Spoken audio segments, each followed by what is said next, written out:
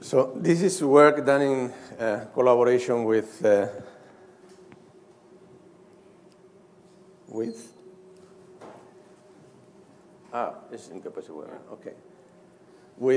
Irene Valenzuela, Fernando Marchesano, Francisco Pedro, and Shor Bieleman, and the title is Higgs-otic inflation string theory. So let me start by recalling the issue of fundamental scalar in physics. We all know that scalars are a bit special in field theory. They are hard to maintain light. Here are the most famous scalars in particle theory. The Higgs, which is supposed to give masses to fermions and gauge bosons. The inflaton, which is a very efficient way to understand many aspects of cosmology. A little bit more in depth is the axion. But there is an important difference between these three objects, which is that this one has been observed. So on the other hand, well, this is completing the standard model, the consistency of the standard model, but it's hard to believe that this is the end of the story. In particular, it's known that if one just extrapolates what we know of the standard model, the self-coupling of the standard model high in energies, the potential seems to become stable, or the vacuum becomes at least metastable at a scale in between 10 to the 11, 10 to the 14 GeV. Of course, there are errors in this estimation, but it seems so. And some people say that there is an instability problem, so that there should be some physics, new physics turning on at these large scales. And possibly, one of the simplest possibilities would be that about that scale, we have a high-scale supersymmetry. So supersymmetry appears in those large scales, as I guess it was first proposed by some people in the audience. Okay, the idea is simple. Above that scale, the potential becomes just positive definite. So the scalar potential of the standard model becomes stable. And okay, now the supersymmetry breaking scale is then 10 to 11 to the 13 GeV. There is an additional motivation, because one could say, well, supersymmetry we introduced to solve the hierarchy problem, so why don't we get rid of it altogether? Within string theory, there are additional motivations. Supersymmetry is a fundamental symmetry in string theory. It's there. And also, you need it, even if you have such a large scale for supersymmetry breaking, it is hard to build models which are tachyon-free if the theory is not supersymmetric. So having supersymmetry is a nice thing and an expected thing in string theory, however, not necessarily all the way down to the low scale. So in that case, supersymmetry would be needed not to solve the hierarchy problem, but to stabilize the standard model, which would require that the scale of supersymmetry breaking is smaller than 10 to 11, 10 to the 13 GeV, so that the potential is all the time positive definite. When I talk about the scale of supersymmetry breaking MSS, I'm referring to the mass of the soft terms, not the real scale of supersymmetry breaking. That's the size of the soft terms. So then the solution of the hierarchy problem will have to be fine-tuning. I'm sorry about that. So possibly a landscape type of idea, although I'm not going to elaborate in that direction. So let us consider, for simplicity, the most just the MSSM, and that there is we just consider the most general MSSM Higgs mass structure, which is this one. We have a diagonal masses, and then the off-diagonal B term, if you wish, there. And then there is a fine-tuning, which is taking the determinant of this matrix equal to 0. And then at that, if you do that, at that scale, 10 to 11 to the 13 GeV, you get a massless doublet, which is this particular combination of HU and HD in the MSSM. So that would be identified with the Higgs of the standard model. Here, tangent beta is not the ratio of any BEV, it's the ratio of these soft masses here. And then there is the orthogonal guy, which is massive, another doublet, which appears in the MSSM.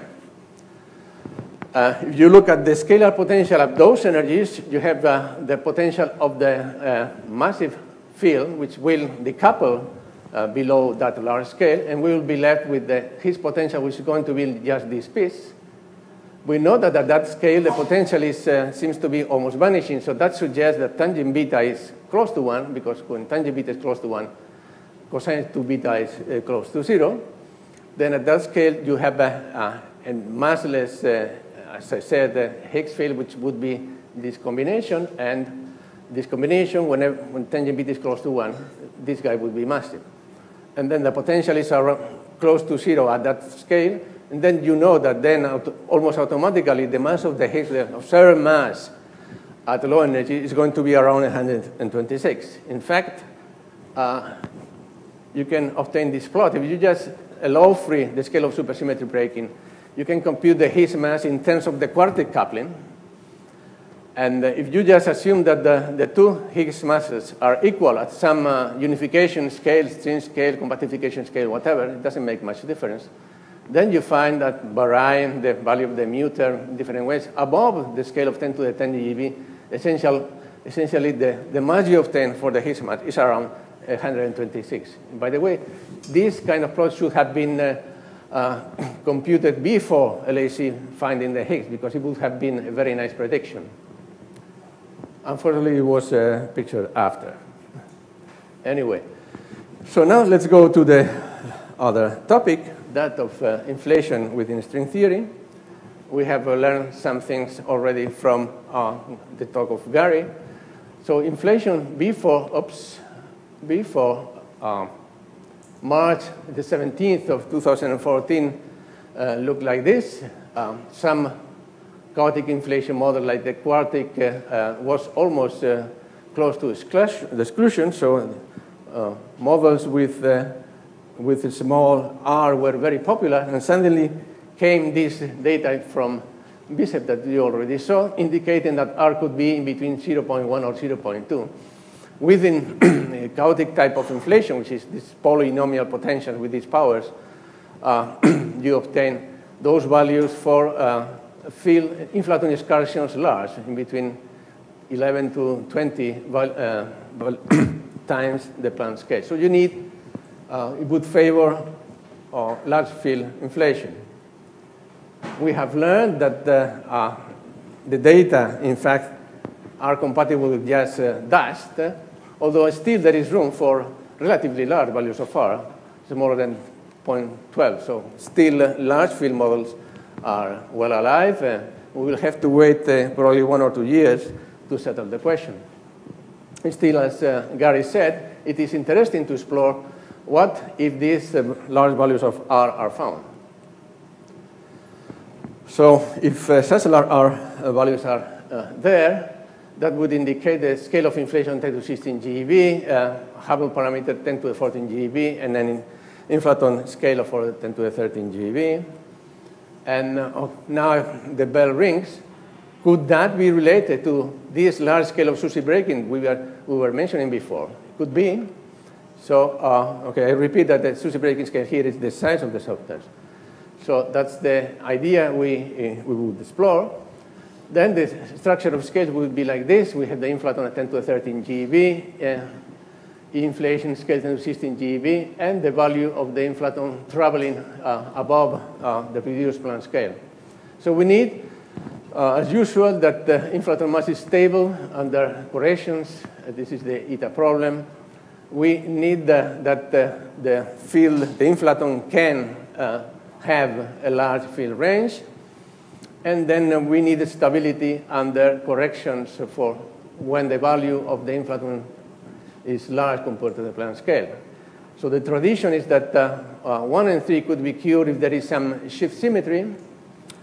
A simple way to obtain large ranges for the value of the Higgs field is that there is some periodicity in the inflaton. So within string theory, large inflation can be accommodated in a variety of ways, identifying the inflaton either with an axion, a Wilson line, or a deep brane position. In fact, these things are somehow related under D dualities and S dualities, depending on the case. Periodicity indoor fields allows for large transplacking excursions, so that's something which is found often in string theory, in principle. And there could be gauge symmetries in extended sense. I'm not talking about U1 gauge symmetry, for example. Of those fields, make the potential stable against corrections to this potential. So this is the idea underlying this monodromy inflation that Gary mentioned, but first considered by Silverstein and Westphal. There has been a lot of work, particularly last year after this sort of discovery by Bicep. So I'm going to talk about the variety of this, which goes under the name Higgs-otic inflation. It has this peculiar name because it is the Higgs who is going to be the inflaton, and otic because it is sort of chaotic type inflation. And the idea is simple. Why using the Higgs as the inflaton? Well, it's within the context of string theory, which is, I think, a reasonable context. Or I would say in any field theory context, having light scalar is not that easy. Okay, so it is already amazing that we have a Higgs so light. So introducing another fundamental field, which is also light, to get inflation would be an additional miracle. So it would be interesting to try to combine both. In addition, the Higgs has been observed, so it would be nice if both things could be combined. This, in fact, of course, this is a very old idea. Many people have written papers and models with Higgs inflation. One of the most popular ones recently is one in which you have a non-canonical coupling of gravity to the Higgs, but with some parameter, the group of Shaposhnikov et al. I should say that that's okay for me, no problem, but I don't think it's easy to embed this into string theory. So in any event, I'm not going to talk about that, but about something simpler, as far as I can see. As I said, at the scale 10 to the 11, 10 to the 12 GeV, the potential of the Higgs in the standard model is close to 0. But there is another massive guy with a mass of order 10 to the 12 GeV also. So again, rings the bell. So perhaps you can use this heavy guy for producing chaotic inflation with H, the inflaton. As we will say, or we will see, it is a bit more complicated than that. It's not a light Higgs and a massive Higgs. It's something more sophisticated. But this is the essential idea. So still you need that the large inflaton dispersion should be possible and the potential should be stable. So what we are going to look for a string implementation with some sort of monodromy inflation in which the Higgs is some sort of Wilson line or deep brane position. It can be done both ways because, in fact, they are T-dual in string theory. So I will concentrate in the case in which the Higgs is correspond to deep brane positions. By the way, I will not address here at this stage full modular stabilization because here I'm going to isolate the sector of the theory associated with the Higgs. It will be a more complex problem still to be addressed. Okay, so let me consider how you get the Higgs MSSM-like type of fields in maybe obtaining type 2 orientifolds or in heterotic. Here it's a standard model, toy model test of type 2B orientifolds.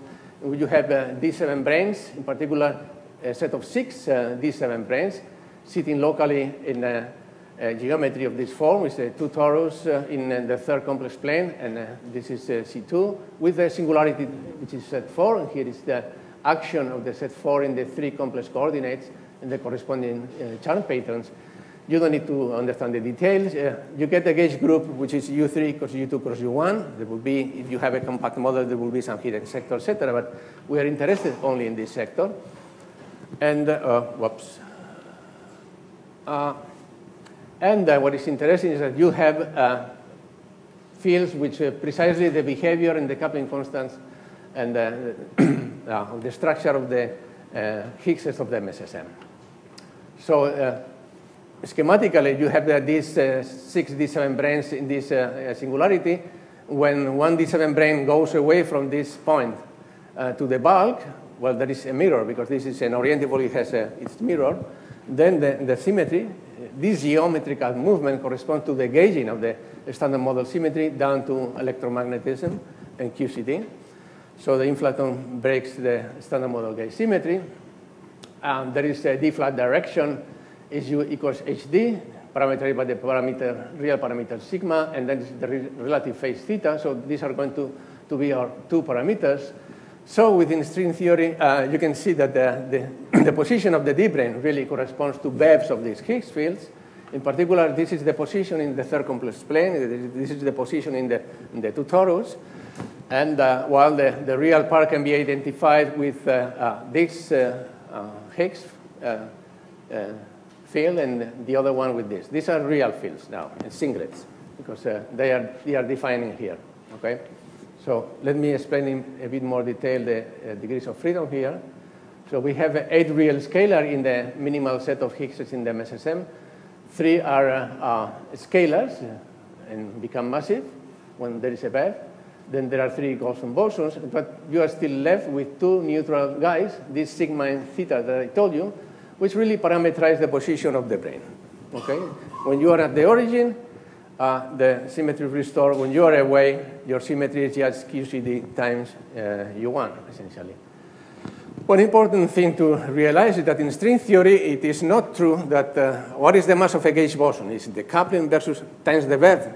No, that's only true in the effective field theory. The mass of a vector boson here is really given by the distance in between the position of the brane and the origin. So that's because, and it's just given by the tension of the open string in between those 2 points. So the Higgs can have a very large BEV and travel all this way around the torus, having a value much larger than the radius. Still, the mass of the W's as zero never exceeds the compactification scale. Okay, so the potential is flat up to now. It was a flat direction. But in general, you have in this compactification fluxes which are present. It's well known this in type 2B oriented form, you have these Ramon fluxes and Neves-Bar fluxes, which combine in this way, giving rise to a complex free form. And depending on the tensorial structure, you have this tensorial structure. They give rise to supersymmetry breaking, give rise to non-supersymmetric soft terms, if you wish. And then with this other tensor combination, you get supersymmetric terms, essentially mu terms. So we are going to assume that we are in the presence of this type of fluxes. And then we know the Lagrangian, the local Lagrangian for the d-branes, and has the influence given by the Dirac-Born-Infeld action and the Chern-Simon action of the D7 brane. So here is the expression of the Dirac-Born-Infeld action. This is the pullback, and E is just the sum of the metric and the 2 indecent symmetric tensor. And, well, here you have the B2, C6, C8. You don't need to know much about those. These are the Ramon, and Neves-Bar forms, which appear in type 2B. What is interesting is that in the presence of these backgrounds, the values of these fields depend on the value of the adjoint of U6 and the gauge symmetries. So this is the guy which, if you wish, parameterizes the full movement of the Higgs, in particular the components in here, but they are contained in a 6x6 matrix.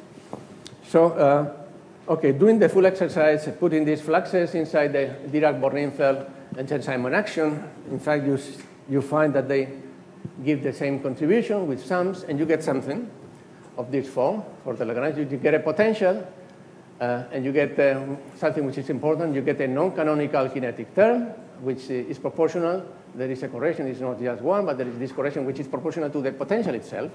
And this is a known parameter in terms of the compactification volume and the tension of the 7 brane. And the potential is something which is just a quadratic potential in terms of the fluxes G and S. Okay, when the G is equal to S, when both SUSY and non-SUSY fluxes are equal, you get, as you can see here, a massless Higgs field. This is the associated to the standard model doublet, and this is the heavy guy. And, well, one way to parameterize, so the particular size depends on the relative size of the SUSY breaking fluxes. So one can define this parameter A, which measures that, and it's in between 0 and 1. And if you want to obtain a massless Higgs at some which should be identified with the standard model Higgs, A should be close to 1. if you take into account that there is a running in between 10 to the 11, 10 to the 12 GB and the unification scale, it is not equals 1, but the choice of fluxes should be more closer to 0.83. Okay. Okay, so in angular coordinates, in these parameters sigma and theta, this is the way the potential has, which this A parameter, which is close to 0.83. You want to consider the massless guy associated to the standard model Higgs. Sigma, which is the distance to the origin, and theta, the angle, the relative phase in between these two fields. So, well, there is essentially, in principle, two free parameters. This G tilde, which is associated to the size of the fluxes. So it is associated to the scale of supersymmetry breaking. And the parameter A, but we know that A is close to 0.83. And one can estimate G tilde in this, putting all the parameters in here, and assuming there is a sort of isotropic compactification, you can estimate that the G tilde is always of order 1 over the Planck scale, times a factor which could be 3 or 0.3 or whatever, but it's always around 1 over the Planck scale. So, okay, we are left with a very specific potential. There is this interesting point that the kinetic term is not canonical, and it has a very special form in this non-canonical kinetic term. For example, if I take the A equals 1 limit, which is close to the reality of A 0.83, you can see, well, the potential is essentially just a quadratic piece for the heavy Higgs. Then you can compute the canonically normalized Higgs in terms of an integral which you can perform analytically. And you find that the potential, instead of being quadratic at larger values of the canonically normalized field, is really linear. So it is linear for large inflaton. This is built in. It's nothing that I did to lower the power of the inflaton potential. It is there. This was done in, this is something which in general you have to do numerically. You cannot do analytically. So in the end, you're left with a two-field inflaton model in which you have a metric in field space which has this form. It's diagonal, but still it's non-trivial. It's curved. So in terms of two fields, sigma and tau, and you can study, of course, the evolution of your inflaton fields. One of the questions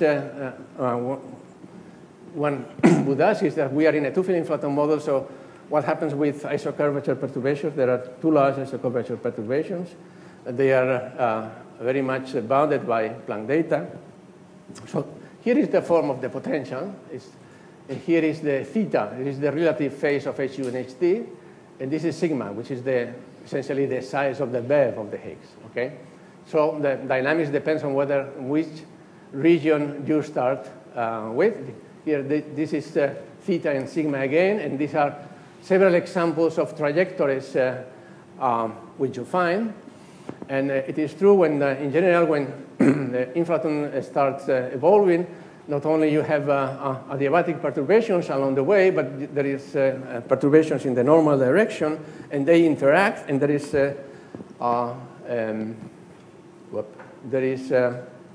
transition. There are isocurvature perturbations which contribute to the curvature perturbation. So you have to perform a full analysis, and you find that this is the log of this is the ratio of isocurvature to adiabatic perturbations. It's really 10 to the minus 20, 10 to the minus 30. They are really very much suppressed, and this for 50 and 60 E-folds. However, one effect which is present is that curvature perturbations increase, so R decreases, due that there is a isocurvature-curvature conversion. So there is some, these numbers here is the ratio of the curvature perturbations compared with ignoring the effect of isocurvature perturbations. So you can get enhancements of order 2, in fact. Okay, so this is I don't know why the experimental data have disappeared. You obtain, this is depending on 50 or 60 E-folds, a value of R in the region 0.07, 0.012, depending on your initial conditions in the potential. But it's always like that. Here you can see, well, the results you would get, there is, for some particular set of angles, you would get very large R if you ignore the two-field effects. But we shouldn't do that, so this is the right answer. And for NS, this is what you get, this is structured in here. So most common plot, this is R versus NS, and these the colors mean this is for a variety of initial conditions or values. You get for most of the initial boundary conditions, you end up in a region close to 0.08, 0.09, or the red points is more abundant. These are rarely you end up in this region. And this is, by the way, what you get if you ignore the two-field effects. You would get also this kind of funny structure, which is not there, in fact. So many people are not used to using the Dirac-Bornfeld action for computing a scalar potential, and are more used to a supergravity description. Here is a scalar potential which gives rise to some of the dynamics I showed, which is this scalar potential in this way. This is the complex structure of the two toroids in which this is traveling. This is the complex dilaton, and these are the Higgs fields. This is the kind of scalar potential that you get in this type of model. Well, of course, there are other pieces, but the sector which it is interesting for us. Then, assuming that there is a constant potential and a mu term, and you just compute the potential, there is no scale type of cancellation, and the residual potential you are left with is this.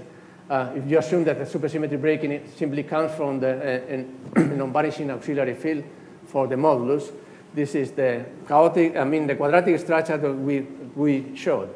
But if you use this if you try to use this supergravity description, you are going to fail in the sense that you are not going to get flattening. I mean, this is going to be quadratic forever. You should include all alpha prime corrections to this supergravity Lagrangian to be able to describe the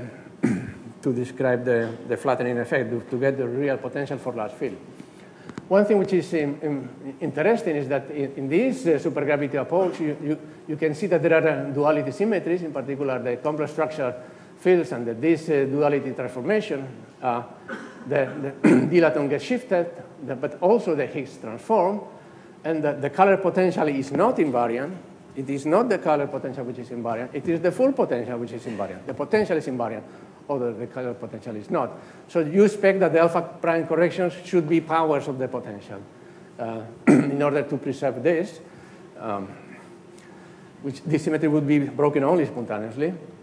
This is consistent with what we obtained from DBI Placer-Simon expansion. If you do an expansion for small field, this is the kind of power that you obtain.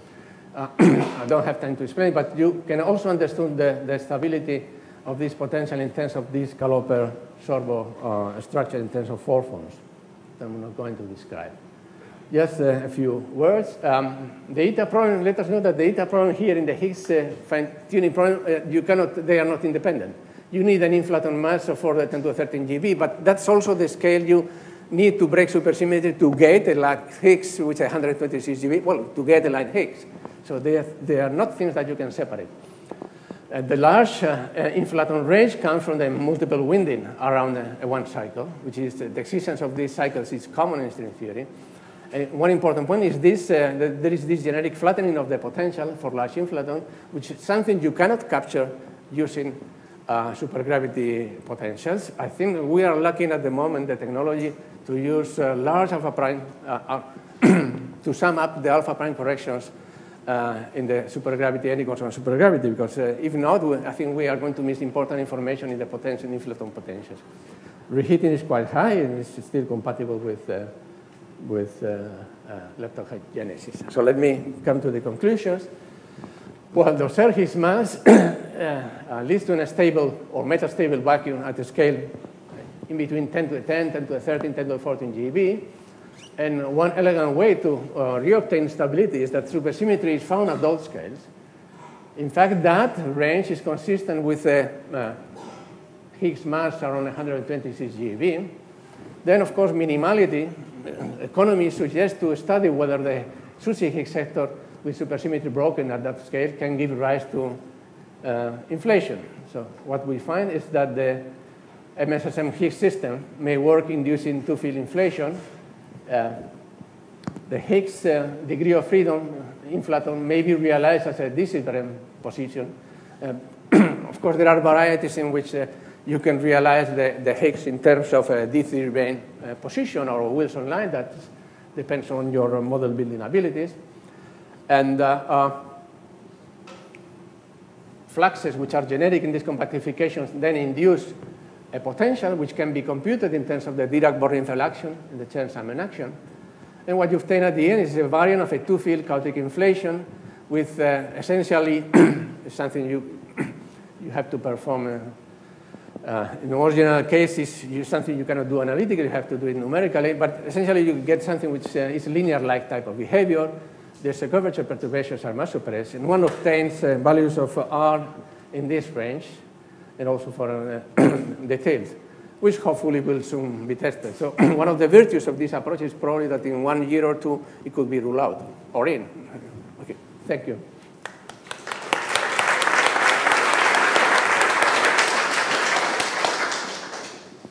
Questions?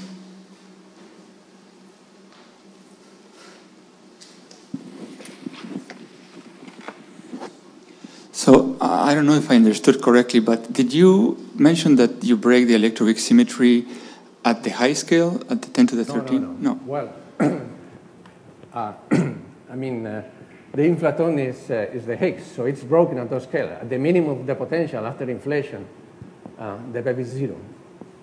Okay. What is broken at that scale is supersymmetry, not the. It's like usually in any Higgs inflation model. The Higgs has a BEV, so the electroweak Higgs symmetry breaking is broken, but at the minimum of the potential is 0, and it's recovered. Yeah. I think there was a question in the back. Hello. So, as far as I understand, you started from the point that our vacuum is not stable.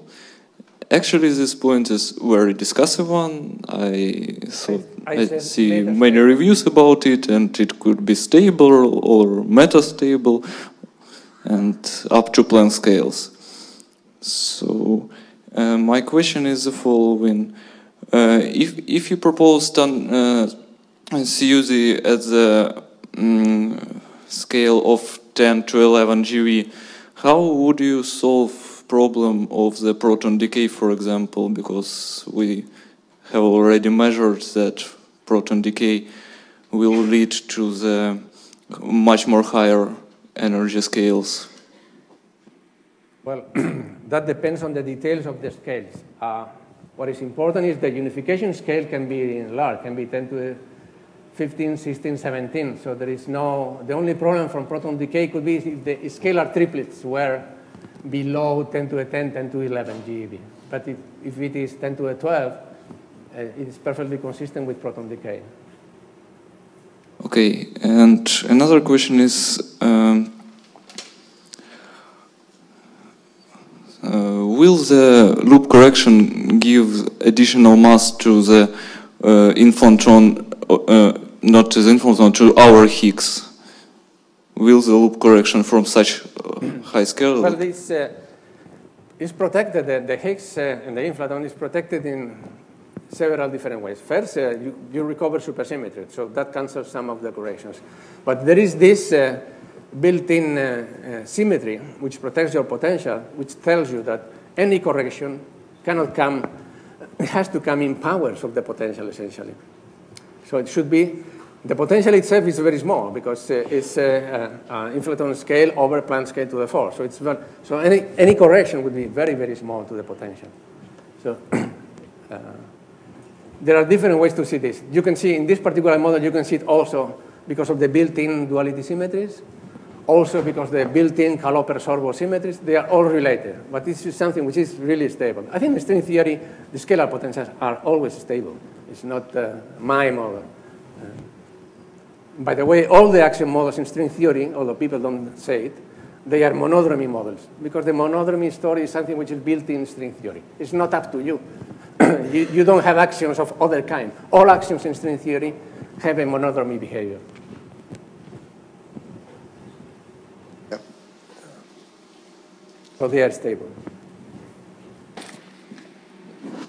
You mentioned that the reheating temperature was something like 10 to the power 12, 13, because your inflaton is... Well, this is just perturbative. We haven't done it.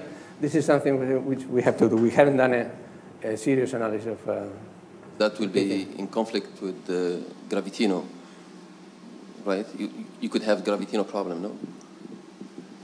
I mean, this is very model dependent, so I cannot answer to you. It depends on how you do your cosmology. It depends on the rest of your spectrum, being concentrated, and but your inflaton, particularly the moduli. Your inflaton is heavy, right? Is like 10, 12, 10, 13 10 GeV. 12, 10, 12, 13 GeV. So you want to produce it thermally, so that's why you want the reheating temperature to be something like that. So I repeat again, that's very model dependent. It depends what I do, if I preserve our parity and things, many things. I have one more quick question here. How about non-Gaussianity in the model? What? Non-Gaussianity. Non-Gaussianity? Yes, well, it's something which we are considering now. We don't expect, there are very similar two-field inflation models, which is very, very, typically these non-Gaussianities are proportional to powers of the epsilon and eta. So we would like to find some effect, in fact, no? But we don't expect sizable non-Gaussianities, unfortunately. The inflation ends just usually at the end of is the inflation end? Does the inflation end with the violation of threshold parameter in this case? I'm asking that if this model of inflation ends with the violation of threshold parameter as threshold condition. Violation of? Of the threshold condition. Slow roll condition. Small roll condition. We haven't studied how the end of inflation takes place, so cannot tell you. Not yet. So we're okay. Let's thank Luis Ibanez again.